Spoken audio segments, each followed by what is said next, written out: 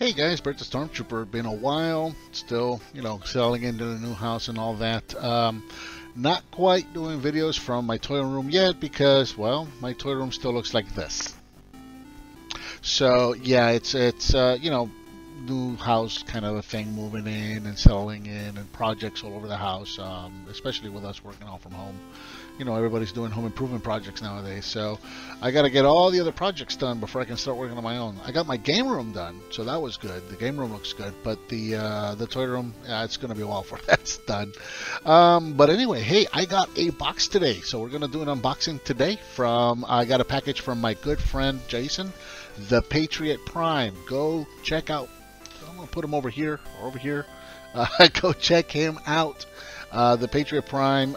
If you liked my content and if you missed my content, now that I'm not doing a whole lot of it at the moment, go check him out. Man, his channel is amazing and it's just growing every day even more. So yeah, go check him out.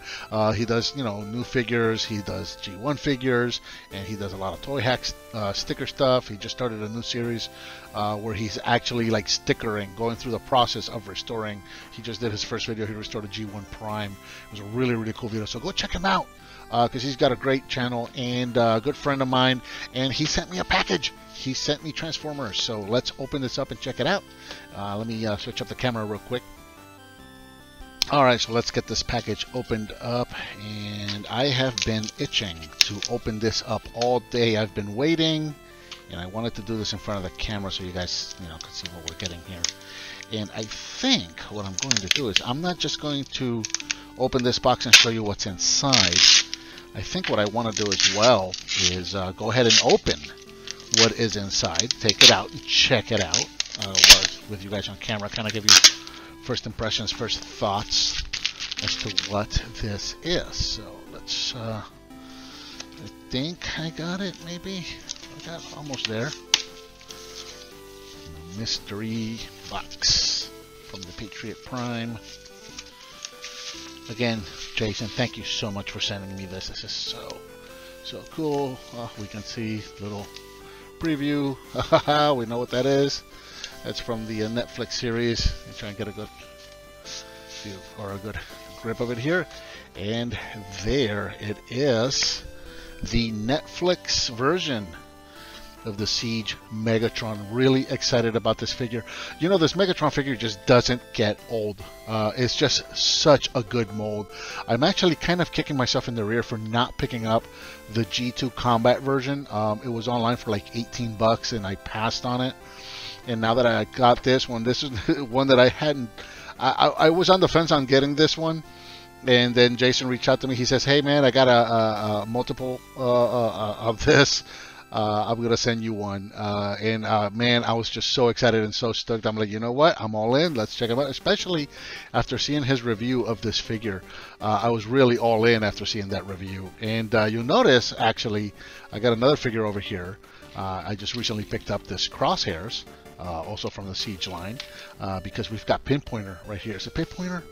It sure is. It's Pinpointer, which is the Target Master, or at least back in G1, he was the Target Master for Crosshairs. So as soon as Jason told me that he was going to send me this, I ran out to the store and picked this guy up, which, by the way, very cool figure. I skipped on the Ironhide / Ratchet / Crosshairs mold, and so I went and picked it up, and man, this is a very fun figure. I really like this figure a lot. So yeah, very excited about this. Let's get this guy opened up. So here's a box again. So this is going for, I think, 30 bucks maybe. It's a Voyager. Voyagers are 30, so maybe this one's 40 because it's got the little Target Master and what is this? Is this a weaponizer? What are they called? I'm not sure, but you got Lionizer there and Pinpointer, so I think these are maybe going for 40 on the Voyager size scale there. All right, let's get him opened up and check him out. And again, I mean, you guys literally just saw what my room looks like. So obviously, I don't have either of my other two Megatrons handy to use for comparison, so we're gonna miss out on comparisons. But again, Jason did some comparisons, so go check his review of this figure to see that. Yeah, it's probably gonna be a while before my my collection is up on display. When I moved into the last house, the house that we just moved out of, we moved into the house, I think 14 years ago. And it was about a year, I'd say, from the time we moved in to the time that that room was actually set up and you know, like in display, like the way you guys are used to seeing that room in the background in my videos. I think that was about a year before it got to that point. And it went through many incarnations before that. It was originally a Star Wars room, and then it was kind of like a Batman room, and then it was a Transformers only room, and then it just kind of became a little bit of everything room, which is what you guys are used to seeing. So there's the empty box. We'll set that aside for now. And so here's the instructions real quick. And nothing we don't know already about Megatron. Now, let's see. I think Pinpointer is a remold of a target. Well, obviously, he's a repaint, not a remold, a repaint of a Target Master that I already have. One of the guys that I picked up, I think, for Optimus. So I've had this guy before. I'm familiar with this mold. Nothing new there for me. But I don't have Lionizer. This is my first Lionizer, and I don't have whatever his previous version was. I saw him at Target today. I think it's like black paint of this figure. It's my first experience with that one, and of course Megatron. We know it's the exact same Megatron that we've had. But there's the instructions right there. Nothing we're not familiar with. And looks like just some instructions for the two little Target Master. Target Master. What is this? Is this a weaponizer? You guys comment down below. Tell me what these are called, because I don't know. And then it shows you Megatron holding both of those. And of course, these are Autobots. And in case you haven't seen that, let me go ahead and show that. It does state that somewhere on this box, it states that they are captives. Yeah. So right there, it does say captive prisoner Pinpointer and captive prisoner Lionizer. So even though these are Autobots, they are prisoners of Megatron. That's why they come with him and why he's holding them. And then on this side, of course, we've got those instructions for Megatron. And again, you know, I've already had this figure twice before. This is my third one of these, so nothing new there. Oh, this is cool. Check that out. We got the little effects there. Let's go ahead about popping these off. We'll set these aside for the weapons. I like the little blast effects. I wonder if I can do something with these and maybe the fusion cannon. That would be cool if we can get away with something like that. I think this is my first real unboxing. I mean, I've unboxed things before in so much as opening the package and showing you what's inside, but to actually open the toy and take it out piece for piece and just kind of first impressions, I think this is the first time I've done one of these. So there's that. And, you know, a little, not so much red paint as we had in the previous version, but yeah, we got a pretty cool version of that. I love the colors on this. Let's get Lionizer out. This is my first Lionizer, or at least my first one of these in this mold. So there's that guy there.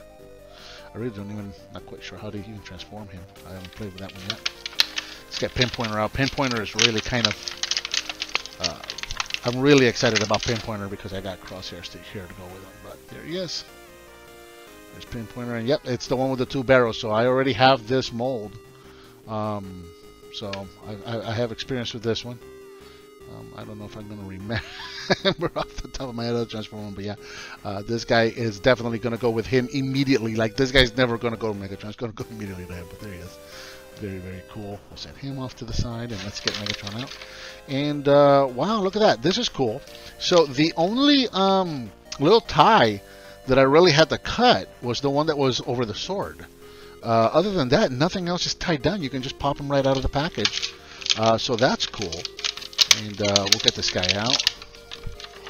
And I really love what they've done with the colors on this figure. It's just, I don't know if this is going to come through on camera, especially on a webcam, which is what I'm shooting with now. It's not my usual my cell phone camera, which is usually what I shoot with, has such good resolution and such a good picture. I'm using a webcam, so obviously that's not going to be as good as my quality as my usual videos. Man, that is really in there. That is not easy to get out of there. Wow. Okay, thank goodness they didn't tie it up, because that would have, wow, that was a pain. Anyway, where was I? Colors. Yeah, I don't know if this is coming through on this camera. It's not the best camera, but man, that metallic finish on this figure is just so nice. Look at that. So yeah, Megatron's got yeah, so right away they kind of fixed this piece right here, so it doesn't. You see, I'm putting. It's still popping off, but not quite as easily as the previous version, especially the first Siege version. You see, I'm kind of tapping on it and putting a little bit of weight on there. It's not quite popping off as easily. You got to really kind of put some force in there for that to happen. So that's good. It won't. The head's not just going to pop back as you're playing with it.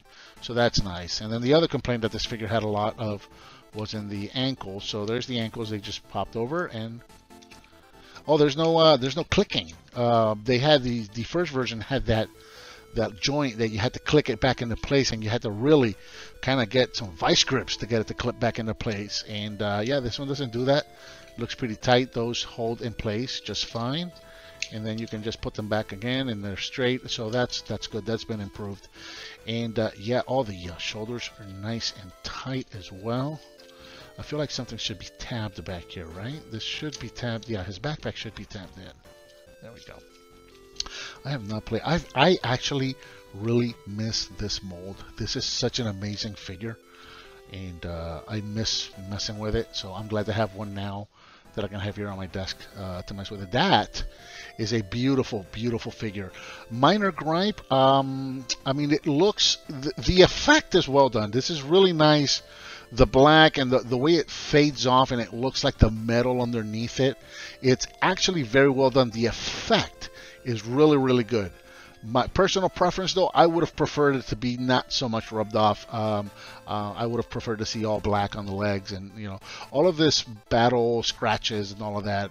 I'm kind of done with them. I really kind of wanted to see a Megatron in a solid color, and that's the one thing we haven't had is a Megatron in a solid color. The first Siege one had all the scratches, and then the G1 version had all the cell shading, if you will.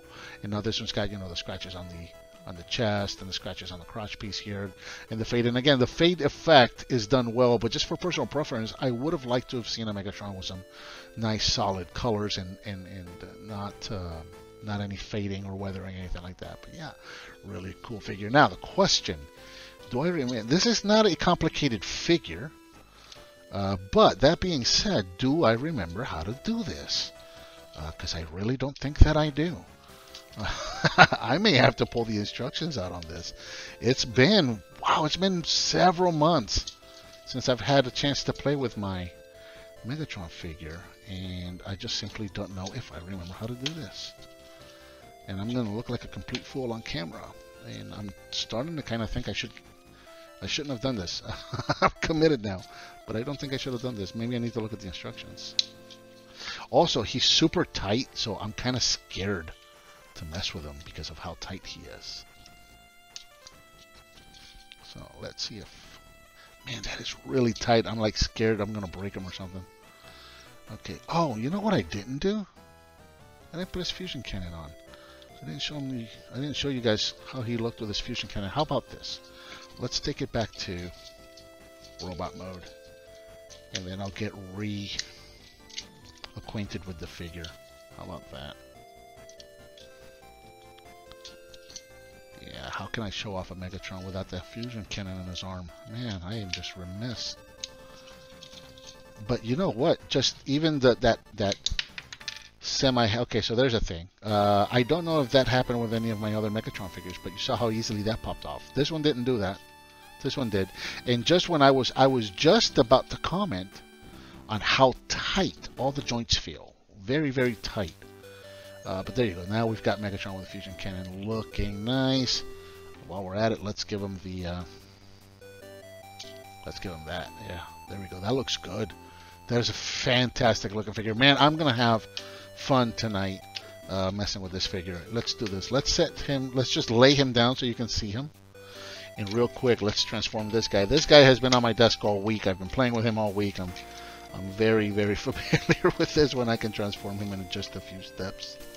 So let's get this one transformed real quick, because I'm really eager to set him up with his target master. And again, very fun figure. I'm really happy that I picked this one up. There we go, all set. And this is probably just going to get put away in my bag of parts, because I just don't like this at all.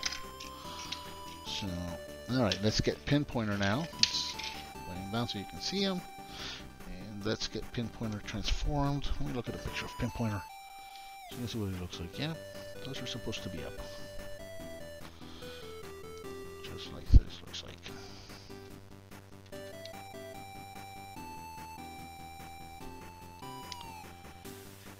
Before this video gets too long, we'll go ahead and finish it up there. So tabs here on the sides. There we go. There we got Pinpointer in his weapon mode. And now we've got Crosshairs and Pinpointer back together again. That is very exciting. It's, you know, not only is this in an amazing mold and a great figure to have, but to get a repeat of that Target Master as a Pinpointer so that I can pair him up with Crosshairs, that is a super, super bonus. I'm not quite sure what I'm going to do with this guy. Maybe he'll just sit here on my desk. But yeah, there we go. Just so you guys can see what is on my, this is my work desk that I'm working on right now. I got this guy. I just stickered him up with Toy Hacks. So I've done that. And then I've got, you guys remember the last video I did with the Bumblebee. He's been on my desk this whole time. And then my Optimus Prime that Patriot Prime restickered for me as well. So there's that. Cool. Okay, so we're going to cut it off there. We're getting very, very long-winded, so we're just going to cut it off there. We'll leave these guys here so you can kind of see them coming out. Very strange and unusual format for me. Just this kind of top-down view, just on the fly, nothing prepared. Oh, here, let's do this. I wanted to see. Oh, we can do this. Check that out. That is so cool. I love that. That is really, really cool. And of course, we can also give Pinpointer some. We'll just give him the one for now. So he's got that pew pew, and then Megatron also has a pew pew. Very cool. Oh man, I'm gonna have a lot of fun with these figures now, and it's just nice to have something to mess with here at my desk that I can play with while I'm waiting for my figures to be you know, put back on shelves again. It's going to be a while. So, thanks again for checking in. Like I said, you know, everything's going well. We're doing good. I've had some back injuries during the move, and you know, I've had some physical issues that I quite haven't recovered from, which is also slowing down the process of getting the room set up. But everybody that sends messages, I'm still getting comments on the channel and sending messages, checking in, want to see how I'm doing, all of that. Thank you guys for checking in on me. Yep, doing good. It's just moving in process, going to be a little slow and all of that, and not really have anything out for material. And I've been kind of, you know, not having anything to fiddle around with at my desk, so it's nice. You know, it's starting to get filled up here with a couple of figures, so this is nice though. Again, so thank you everybody. Thank you Patriot Prime for sending me this set. This is really, really cool. I really appreciate it. I absolutely love this figure. I can't wait to start fiddling with him and remember how to transform him again and just kind of get him in the tank mode. Looks like we're getting this figure again in the Earthrise. Unfortunately, they didn't listen to, apparently Hasbro did not listen to us during our Christmas episode when we said, hey, maybe we should get a Galvatron for Earthrise. Instead, they're going to give us a slight retool / remold of this figure again for Earthrise, where the tank is going to look a little more earthy mode, but it's still basically the same figure. So it looks like we're going to get it again at some point, and I'm probably going to get it because this is an amazing mold. Love it. Hey guys, thank you so much for checking in. Thank you, Jason, Patriot Prime, for sending me this. Guys, go check out Jason. Go check out his channel if you haven't already. Awesome channel, awesome content. Thank you guys for checking me out, and I'll see you again when I get an idea for another video. See you guys soon.